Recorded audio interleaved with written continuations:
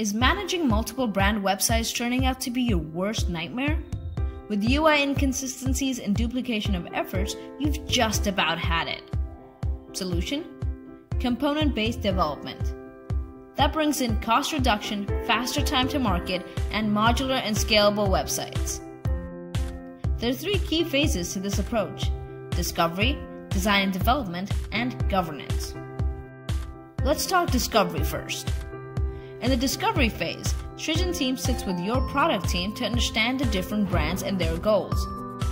The objective is to get a common code base for all sites while keeping the feasibility and best practices in mind, and a common vocabulary defining each term to avoid confusion between teams. Next, we do an audit of all the websites, studying their features, functionalities, and workflow requirements. These are then mapped to what can be achieved with a common code base and what needs to be kept flexible for each brand.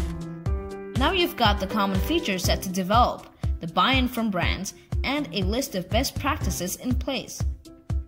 The next phase of component-based development, which is design and development, is now ready to start. Stay tuned for part 2.